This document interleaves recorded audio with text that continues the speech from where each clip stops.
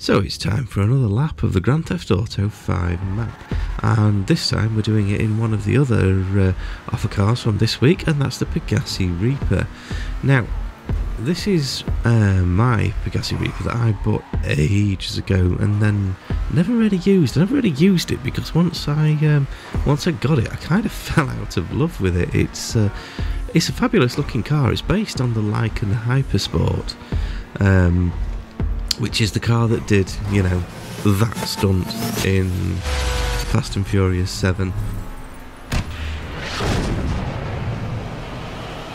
But yeah, we'll not talk about that. But yeah, it's mostly based on that, and it is a nice looking car, but where it fell down for me is there's almost no customization for this whatsoever. You've got a couple of spoilers, you've got paint colours, and that's about it. And I like to I like to personalise every car that I've got, and I didn't feel like this one really gave me many options. So it has been a very long time since I've driven it, and I've got to admit, coming back to it today, it's a lot nicer than I remember it being. It's not quite as quick as I thought it would be, but handling around the city is really, really nice. You can nip in and out of traffic really, really easily. So let's get it on the freeway and see how it does there. Oh dear me. This is not looking like a good lap so far.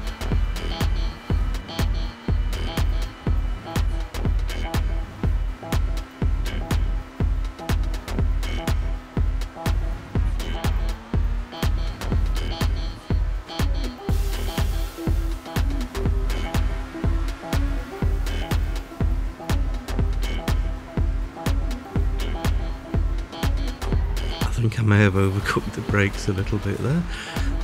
But yeah, on the freeway, it's actually pretty nice. The only worry when you've got a car that's doing really well on the freeway is whether it's only actually doing that well because it's not that fast. Because obviously when you slow these things down a little bit, it makes it a lot easier to get in and out of the traffic. But yeah, in terms of freeway handling, this is pretty nice actually. It's all round, it's actually surprisingly nice to drive.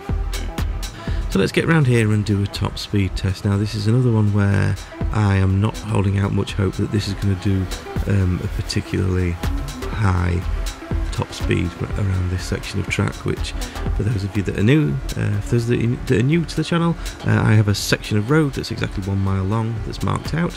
I floor this thing and time how long it takes me to do a mile, and that gives you a really accurate measurement for for what I was able to average. The finish line is just coming up here under this sign, so let's have a look at what we managed to do.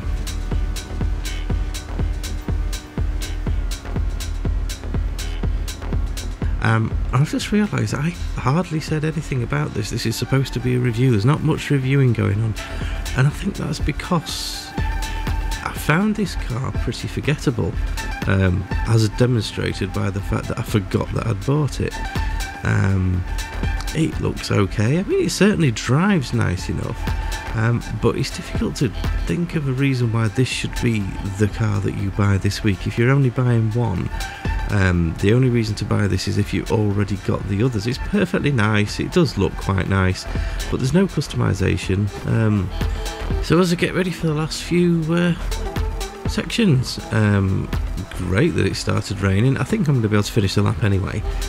Whilst it does drive nice, not particularly fast, you're not going to win any races in it.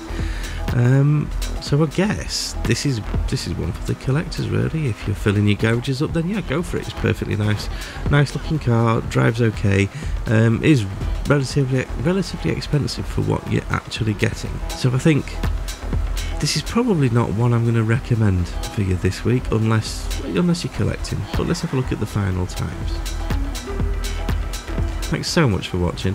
Please do drop a like, subscribe, and I will keep these kind of videos coming.